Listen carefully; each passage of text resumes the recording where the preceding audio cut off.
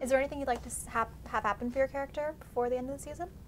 I really like when we read a script and it takes our character in a completely different direction.